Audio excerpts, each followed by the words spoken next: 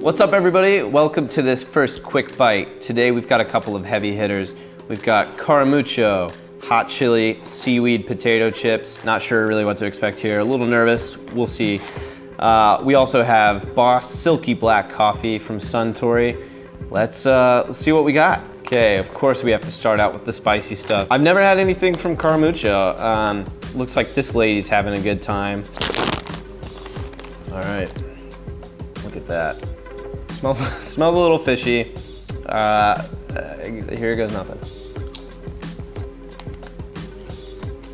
That has a surprisingly strong seaweed flavor. And the chili's hitting too.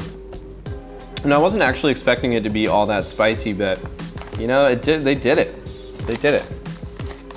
I'll have another one. I think maybe 2 and done. Yeah, I'm starting to think this may have been a mistake. All right, one more, just so I'm a good sport.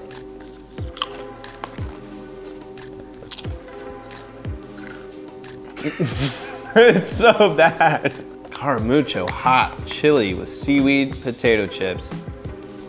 You're getting a 3 out of 10. These are pretty abysmal, I gotta say.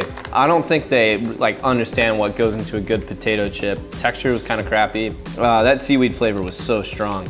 It did have a good level of spice to it, and I'm a fan of spicy food, so can't complain about that. Overall, these just did not do it for me.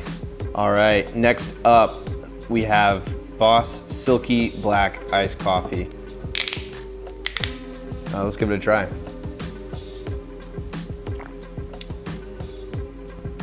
That is super good. It's unsweetened, but it's kind of a milder brew of coffee.